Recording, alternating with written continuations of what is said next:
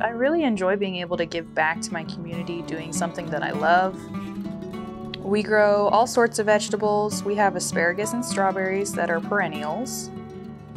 Then comes beans, peas, carrots, and radishes in the late spring, and then we also plant tomatoes, cucumbers, squash, peppers, and a variety of other different vegetables.